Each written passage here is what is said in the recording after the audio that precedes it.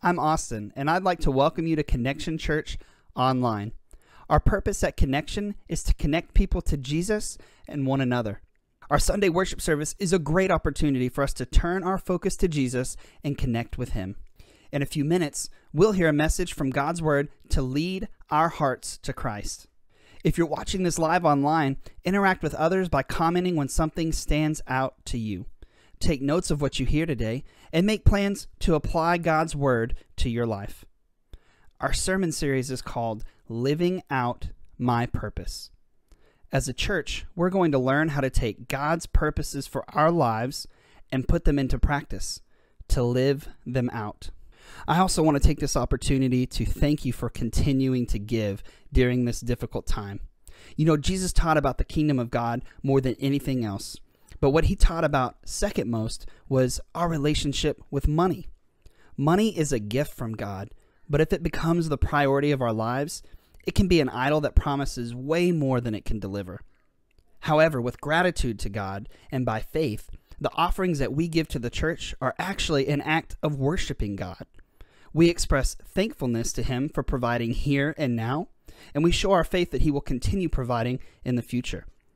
As you consider your offerings today, do so with an attitude of worship and give as the Lord leads you. I'm happy you're here, and I pray the Lord speaks powerfully to you during our worship service. Jesus was asked, "What is the greatest commandment from God?" He answered this question in Mark chapter 12, verses 30 and 31. Jesus said, "Love the Lord your God with all your heart, with all your soul, with all your mind, and with all your strength." The second is this: love your neighbor as yourself. There is no commandment greater than these. This is the heart of our purpose at Connection Church when we say our purpose is connecting people to Jesus and one another. Now let's prepare our hearts to listen to the Word of God and to enjoy today's message from Pastor Daniel. Hey, Connection Church. Thank you, Austin, for that introduction. And while we have been missing being together in person, we have also been missing another element of worship, and that is singing. And so today we have a special treat. We're going to have Angela and Gabriel lead us in some music today. So they're going to sing a song for us right now. I want to encourage you to listen to it, to worship, allow the Word of God to be sung over you. Also feel free, of course, to sing along with them if you feel like doing that as well. So let me pray for us and let's get into it. The song we're singing is Nothing is Impossible. And I know for me, I need this promise in my life because there is a lot going on, and it is easy to think that healing is impossible. But we're going to see from Scripture today that all things are possible in Christ. So let me pray for us, and then we're going to worship the Lord together in song. Let's pray. Father, we thank you so much that we have the joy of being known by you today. We have the joy of redemption. We have the joy of being forgiven. We have the joy of grace. We have the joy of mercy. We have the joy of being made new. Thank you so much for the good news of your gospel. Thank you that we have an opportunity to worship the one true God. So Lord, I pray that as this song is sung and as we worship you in this way, I pray that our hearts will be drawn to you by the power of your Holy Spirit and through the word of your truth. In Jesus' name we pray, amen.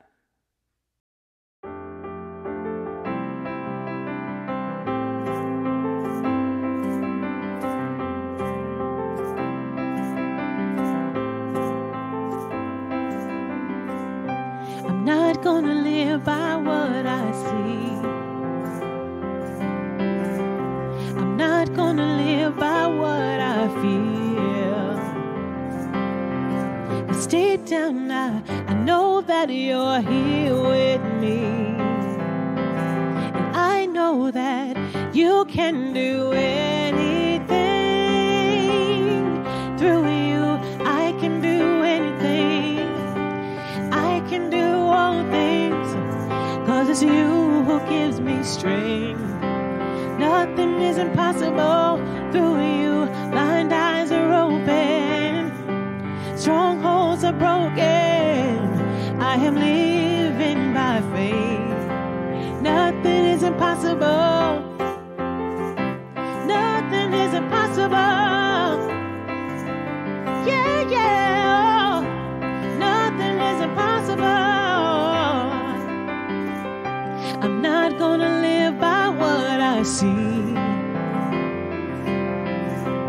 I'm not gonna live by what I feel. This deep down, I know that you're here with me. And I know that you can do anything. Through you, I can do anything. I can do all things, 'cause it's you who gives me strength. Nothing is impossible through you. Blind eyes are open, strongholds are broken. I am living by faith. Nothing is impossible. I believe, I believe. I believe, I believe in you. I believe, I believe. I believe, I believe in you. I believe, I believe. I believe, I believe in you. I believe, I believe. Yeah. I believe, I believe. I believe, I believe, I believe. Oh, I believe, I believe, I believe in you, Lord. I believe, yeah. I believe in you. It's through you I can do anything, and I can do all things, 'cause it's you who gives me strength. Nothing is impossible through you. Blind eyes are open, and the strongholds are broken, yeah. I am living by faith. Nothing is impossible.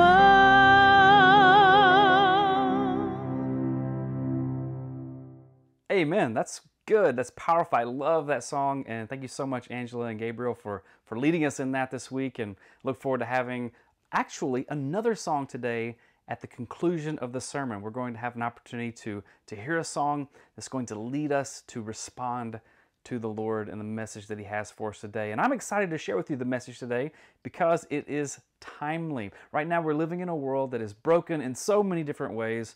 And I just saw on the news today that there's this Sahara dust from the desert that's heading over to the United States and is going to be affecting us too. And so it just seems like things keep piling on in this world we live in. And one of the things we were talking about Tuesday night during prayer, Brian and I were talking, and one of the things I've been reading that day was how the Apostle Paul in the book of Acts was like getting beaten, and there were beatings happen where judges were dragged out and people were dragged out and beaten. It was just a really rough world that he lived in, and yet he still said in Philippians chapter 4, verse 7, or 6 and 7, be anxious for nothing, but in everything through prayer and supplication with thanksgiving, let your requests be made known to God.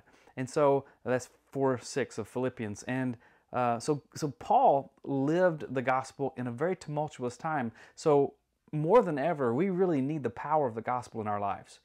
And we need to be reminded that it's not some cookie cutter thing that we're supposed to follow. It's not the key to having an easy life, but it is the key to having victory in an easy life or a comfortable life when we have those seasons in life. Certainly the key to living a victorious life in these tumultuous times that we're in. And so today I want to talk about cleaning house and what does it look like when Jesus cleans house?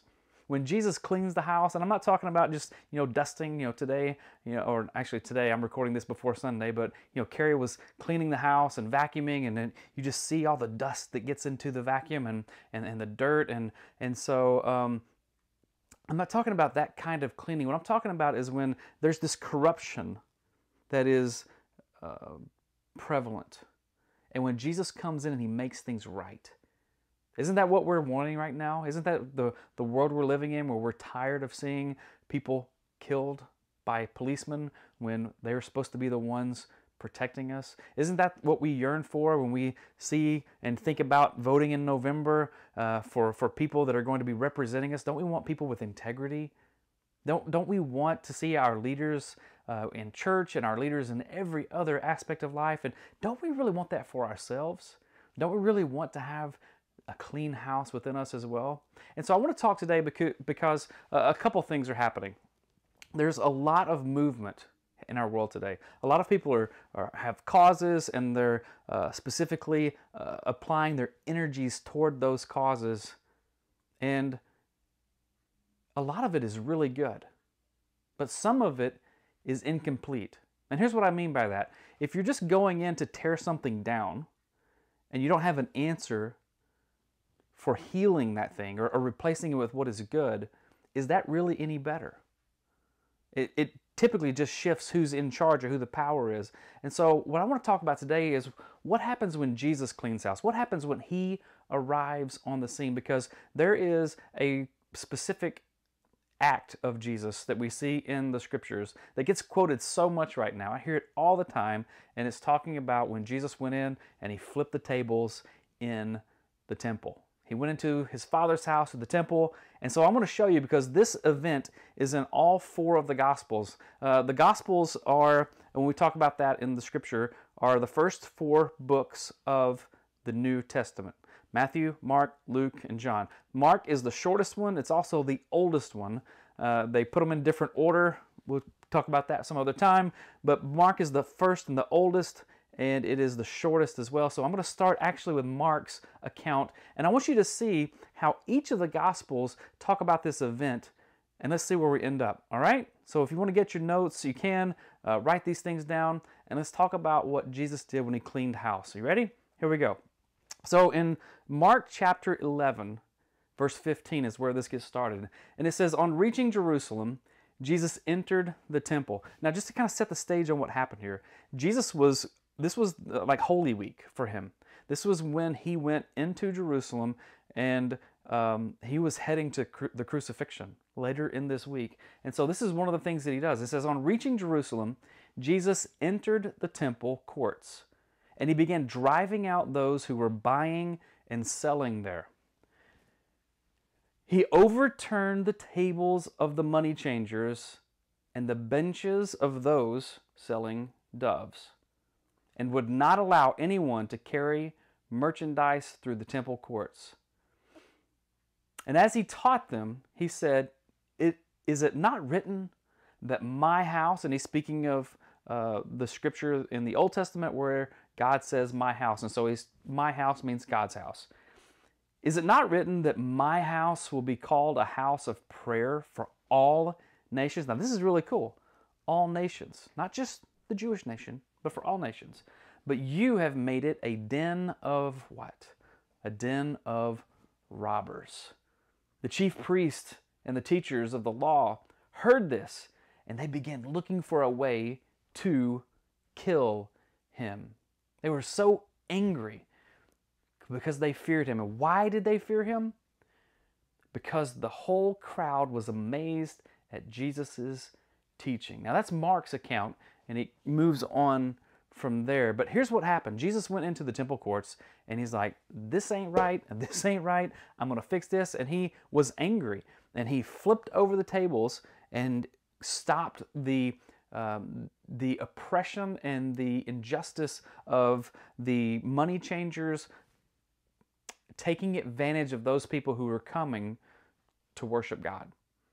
The temple had to use their own kind of money, so people would come in and they give money to them, and they would change it back to them, and they would always overcharge them. If you've ever gone to a different country, you have the money change rate, and depending on what country you go to, you know, like I went to China a few years back, and their currency is like I get 6 of their currency for every 1 of my dollar when I went.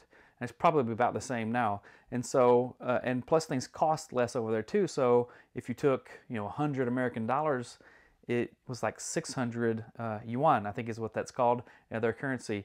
And typically it would go a long way because it was worth more. And so what the money changers were doing is they were manipulating the currency to where they would get to keep more of the money that was coming in and giving people back less. And so they were taking advantage of that.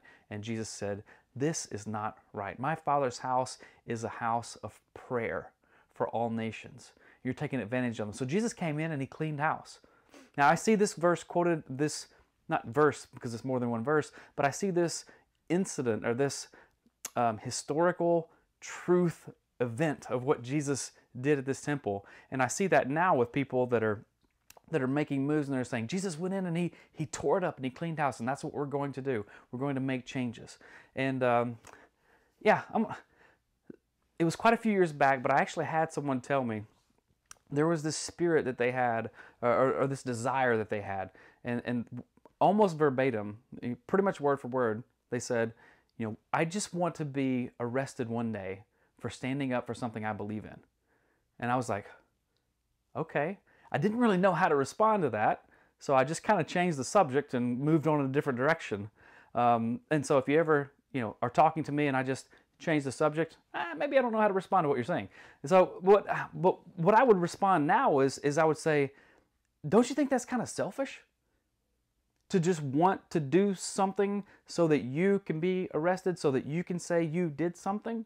It's short-sighted. And so many times we can take a scripture that God has for us in His Word that is pure and holy and good, and we can turn that to something to say, I want to do something. I want to be like Jesus. I want to stand for something, and I want to do this. But it stops and it falls short of what we are to do as Christians.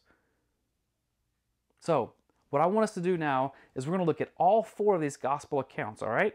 So let's look at Luke next, and let's see if we can get a little more information about what happened at this event. So this is in Luke. Luke is great. He took great notes. It's the longest of the Gospels, has a lot of content. He also wrote the book of Acts and recorded that for us. So Luke is great. Here we go. And Mark is great too. Mark, you did a good job too. Here we go. When Jesus entered the temple courts, he began to drive out those who were selling. It is written, he said, my house will be a house of prayer, but you have made it a den of robbers. Every day Jesus was teaching at the temple, but the chief priests, the teachers of the law, and the leaders among the people were trying to kill him. So Jesus was there teaching in the temple. Yet they could not find any way to do it because, why? All the people hung on his words. They loved it. And so the chief priests were afraid to go after Jesus. Why? Because if they did, the mob of people would protect him. They were afraid of the people. They were very much trying to steer the crowds of people to think another way, which is why you're going to see later on in the week of the Holy Week for Jesus, where they're having these courts and they're having them after hours, and they're doing all kinds of things to manipulate the crowd. They lacked the spine, the courage and the spine, the backbone to do what was right because they feared the people. Now, Jesus didn't fear the people. Jesus did what was best for the people. So that's one thing we can think about and praise God for when it comes time to clean house, that Jesus was not afraid of what people thought. Jesus was pursuing truth. And Jesus was pursuing justice because he knew that he was going to have to go to the cross and deliver the ultimate justice for you and for me and for every living person. This is Luke. Jesus flipped the tables. You've made it a den of robbers. No more. So let's see what John says. And the reason I'm doing this is because one of the things that I've seen, this is a little insight into my heart right now. One of the things I've been learning and hearing is that as a white man, it is important for me when it comes to racial tensions and understanding racism and understanding how our black brothers and sisters are living in a world quite different from what my world is. What I've learned is that it's on me to dive into that. It's not on them to explain everything to me. So I don't need to be, dependent on my black brothers and sisters to tell me every little thing and to coddle me. What I need to do is the hard work of seeking this out for myself. If I really care, if it's really personal to me, then I need to do the hard work to seek this out myself. And so what I want to do is challenge you, like I've been challenged in this regard, is for you as a Christian to do the same thing. It's not on me to coddle you for everything. And I'm not saying that you're doing that, but I want to challenge you and I want to say it's on you to seek out the scriptures. It's on you when people quote Jesus, you need to find out, are they quoting him correctly? Is that really what he said? And then go into the scriptures and find that out. And let's have conversations about it and discuss it. And of course, I've talked with Angela and Brian extensively a lot about the current events of our day and how I can respond to it and just how to understand the different perspectives. So it doesn't mean that I don't talk to my black friends and brothers and sisters, not just friends, but family, right? And I don't just talk to them, or I don't not talk to them. I'm going to keep this in because I'm stumbling over words, and that's the real me. That's the real me. It's not that I don't talk to them, but it's that I do my homework on the front end and I seek things out. Does that make sense? You nod with me. There we go. It makes sense.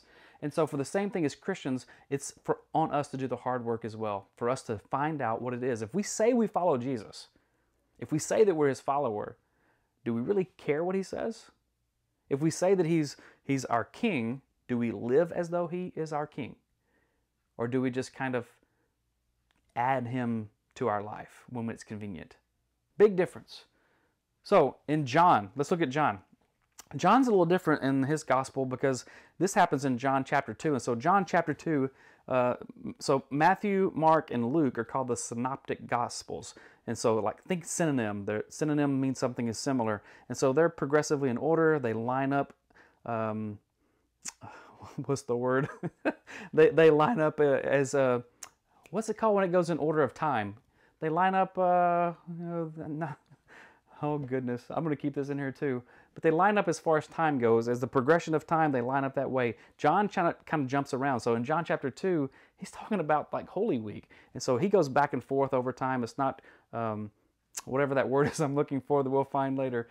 It doesn't go in sequential order. I don't know. Let's say that. So John is in John chapter 2, but it's the same event, and he records it this way. Here's what it says. It says, when it was almost time for the Jewish Passover, Jesus went up to Jerusalem. In the temple courts, he found people selling cattle, sheep, and doves, and others sitting at tables exchanging money. So he made a whip out of cords and drove all from the temple courts, both sheep and cattle. He scattered the coins of the money changers and overturned their tables. So it even gives us a little more detail of extra animals here and also scattering the coins on and flipping the tables. And to those who sold doves, he said, "Get these out of here." He's cleaning house, right? "Stop turning my Father's house into a market." Stop it, knock it off. So he's cleaning house. His disciples remembered that it is written, "Zeal for your house will consume me." And I think this is Psalm 69, I think. I don't have it in front of me right now. But he's quoting a psalm here that is speaking of Jesus. And the Jews then responded to him, to Jesus, "What sign can you show us to prove your authority to do all this?" Like, who do you think you are? Show us a sign if you think you have this authority. And Jesus answered them, "Destroy this temple, and I will raise it again in 3 days." Now, the temple he was in had took a long time to build, okay? And so they were thinking that he was talking about the temple. And of course, like we often do, they didn't understand what he was saying. They replied, "It's taken 46 years to build this temple, and you're going to do it in 3 days? Who do you think you are?"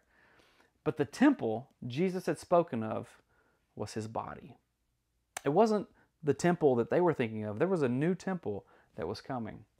And after he was raised from the dead, his disciples recalled what he had said.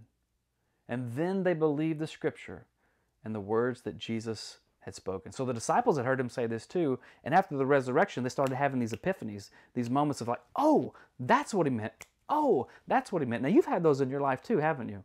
Where you've heard something and then down the road something happens and it just clicks with you like, oh, that makes so much sense now. I never really understood. And so the same thing happened for the disciples, and they remembered what Jesus had said, like, oh, he was talking about his body. He wasn't talking about the temple itself. So Jesus was cleaning house. If we just look at these three instances, we're going to miss something very important. Very important. So let's just look here. Let's look at Matthew. Matthew, the tax collector. Here we go. Jesus entered the temple courts and drove out all who were buying and selling. Okay, yada, yada, yada. Now, sometimes we do this. Okay, sometimes I've done this before with Scripture where we think, oh, yeah, I've heard this story before. And we can just start to, yeah, this is in the other ones. And we read through it faster because we think we know it. That's a mistake. Absorb it. Realize that every one of these has something about it that is good. And so it's our job to do the hard work to figure that out. Jesus entered the temple courts, and he drove out all who were buying and selling there. He overturned the tables of the money changers and the benches of those selling doves. It is written, he said to them, my house will be called a house of prayer, but you are making it a den of robbers. It sounds just the same as all the other ones, right? It sounds just the same. Jesus goes in, he cleans house, he gets them out of there like, you're doing this wrong, you're doing that wrong. Boom, you're out. Boom, you're out. And he just cleans house. But there's another detail that we're going to see here in this very next verse that shows us the heart of God. Look at this. It says, the blind and the lame came to him at the temple, and he healed them.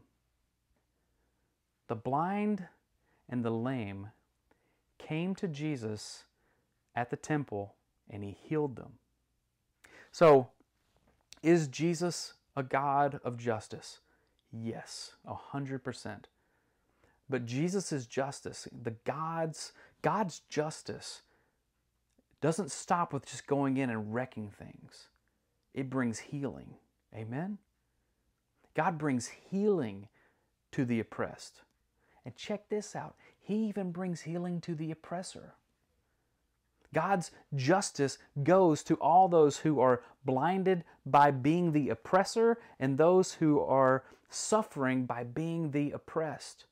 He brings healing to them. And so the blind and the lame came to him at the temple, and Jesus healed them. We see the heart of Jesus in this. And so we need to be careful as Christians, as followers of him, not to just have this agenda to go and tear things down and to just say, we have to just tear it down because it doesn't work. What we need to do is be totally committed to the entirety of God's Word. That yes, there is a time for us to go in and say, no more, this has to change. At the same time, it is our job to be the hands and feet of Jesus and to also administer healing. And it's not just those who are blind and lame who need to be healed. It's also the ones who are blinded by greed, who are blinded by the lust for the things of the world, that they want more and more to the point where they oppress other people. So many people are caught up in that and they don't even understand it. In some ways, you and I can be caught up in things in life. We can be caught up in sins that are hiding in the depths of our heart. And what we need to do is have God fix those blind spots in our heart and our eyes, but our heart, our desire. And also the lame came to him, those who couldn't walk. And so we need to remember that without Christ, we are powerless. That we are not able to walk on our own or to understand or to live with power. And so we are the ones who have been healed by Jesus as well. So many times we just respond to anger with anger. And I know I've done it. And I don't want to. But sometimes I fail. And I need to remember that if I'm not bringing compassion and healing to the situation, then all I'm doing is I'm not cleaning house. I'm going in, I'm just making a mess of it. We talked about a few weeks ago how hurt people hurt people. And we also said, but healed people heal people. And that's what we need to be doing. We need to find our healing in Christ. We need to be made whole and to be made right with God so that we can be right with each other. But when the chief priests and the teachers of the law saw the wonderful things Jesus did, this is what the world needs right now. They need to see the wonderful things of Jesus. They need to see the church stepping up in a way that is simultaneously cleaning house by turning the tables over and finding a freedom for those who are oppressed and those who need our help. We need to be the voices of change, but we also need to be the embodiment of the healing that flows through Christ, from Christ, through us into the world. The chief priest and the teachers of the law, they saw the wonderful things. They witnessed what happened. And they also did this. They also heard the children shouting in the temple courts, Hosanna to the Son of David. Hosanna means save us. When we sing that song, Hosanna, it means save us, Son of David. And they were indignant. Not the children, but the chief priests were indignant. They were angry because Jesus was doing these wonderful things. He was getting the crowd on his side too, and that's all they were worried about was the power, okay? And now Jesus was allowing them to call him God, the Son of David, the Messiah. And they were angry, beyond angry. They were livid. They were indignant. And Jesus said this, "Do you hear what these children are saying?" And of course, he knew the answer. He says, "Do you hear what these children are saying?" Oh, excuse me. Sorry, it wasn't Jesus. My bad. They come to Jesus and they say, "Jesus, do you hear what these children are saying?" And yes, replied Jesus. He says, "Have you never read, from the lips of children and infants, you, Lord, have called forth your praise?" Have you never heard that the children are going to be the ones that do that? And so he was saying, yeah, I hear the children. Don't you know that the children are the ones who are going to praise the Lord? He was calling himself Lord in front of them. And he left them and he went out to the city of Bethany where he spent the night. Now, what happened here? Jesus came in on the scene. He cleaned house, but he also was cleaning hearts.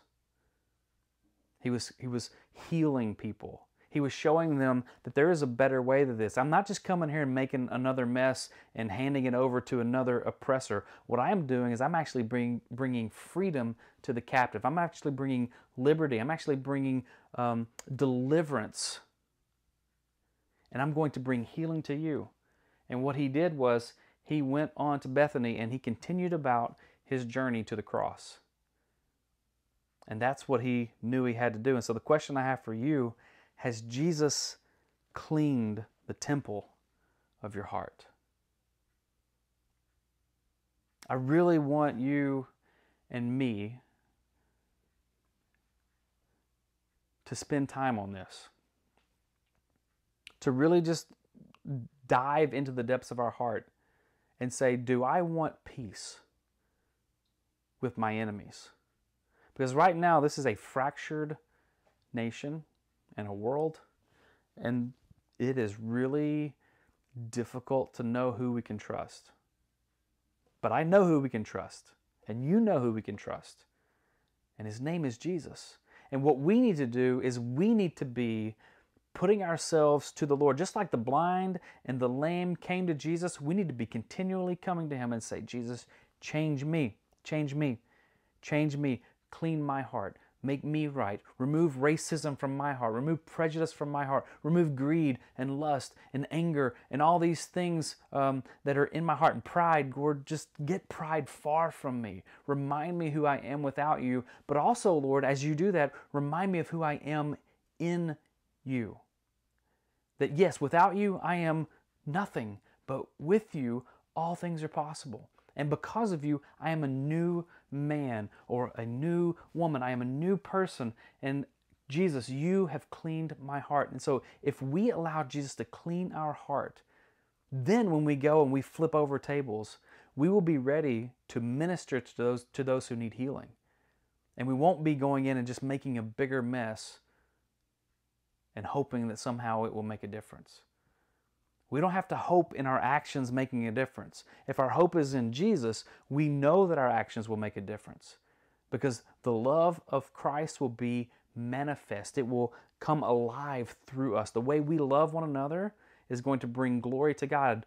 The way we minister to one another brings glory to God. The way we serve our community brings glory to God. The way we voice for justice brings glory to God. And the way we administer healing, have an answer, brings glory to God. Now, it also brings along criticism as well, because the chief priest didn't like this. And so anytime we stand for what is right, we are going to be subject to criticism and potentially even persecution. But it's worth it. Jesus gives us this mandate to go and to live as he did, to go and to serve and to give our lives the way he gave his life. And the only way that can happen, the only way we can really represent Jesus, is if our heart is truly changed. And this isn't just, I'll close with this. This isn't a one-time thing. You don't like, oh, my heart's changed, I'm good from this point on. No, this is like a continual relationship with God type change. That God, you're always working to always make me more and more like Christ. It's a refinement. You're going to go through trials and temptations and all those things that we talked about in the 40 Days of Purpose, right? All those things make you conform more and more to the image of Christ. So this isn't something that you've already figured out, I promise. You've got work to do. And it's on you to do it. But you're going to get there. If you are willing to say, Lord, change me. Make me a better person. Get the log out of my eye before I start looking out there at the problems of the world. Change me. Then we are ready to go to be used by God for great things. Amen? So what I'm going to do now is pray for us. And we're going to have another song with Angela and Gabriel. And I want you to spend this time as this song is sung to really just bow your head, close your eyes, and allow the message of this song to just minister to your heart. And may that truly be your prayer of change me, Lord. Change me. That's actually the name of the song that we're going to be singing. So let me pray for us, and let's prepare our hearts to respond to the Lord. Father, thank you so much that you are a God of justice, that is who you are. You desire for all nations to come to you. You desire for us to pray to you, to take care of one another, and for there to be harmony among your people and in the world as a whole. Thank you for that. Thank you for being a God of justice that took on the burdens of the world, that took on the sins of the world, that took on my sin and administered true justice, Lord, when you who were innocent died a sinner's death. Thank you, Jesus, for that. And Lord, I pray right now that you would continue to change my heart. Continue to change each person's heart who is listening and watching this message, Lord.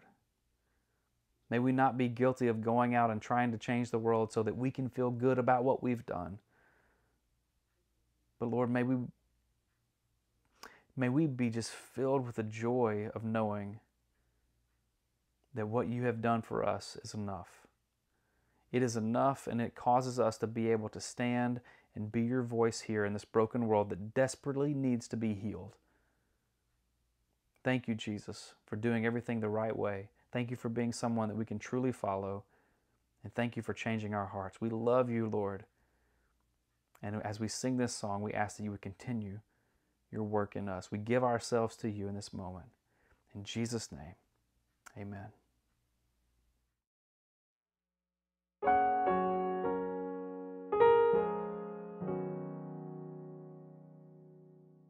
Change me, oh God. Make me more like you. Change me, oh God. Wash me through and through. Create in me a clean heart, so that I may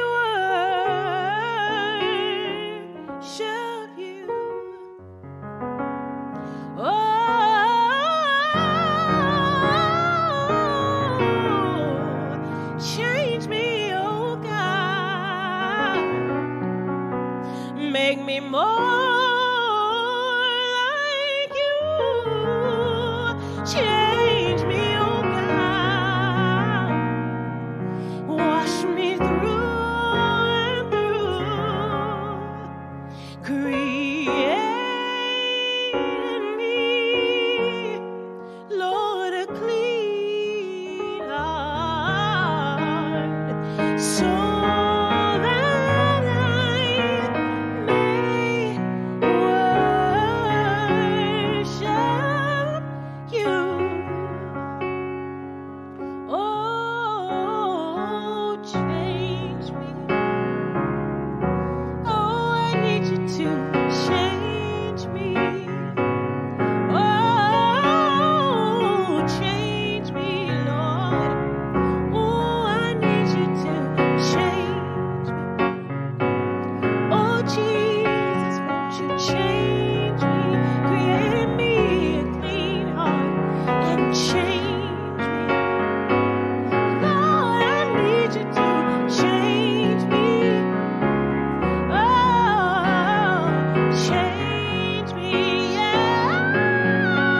Oh, change me, Lord, change me. Oh, change me. Oh, I need you to one more time. Lord, I need you to change me. Yeah. Oh, change me. Jesus, won't change me. Oh, Lord, won't you change me? Oh, wonderful change has come over me. A wonderful change has come over me.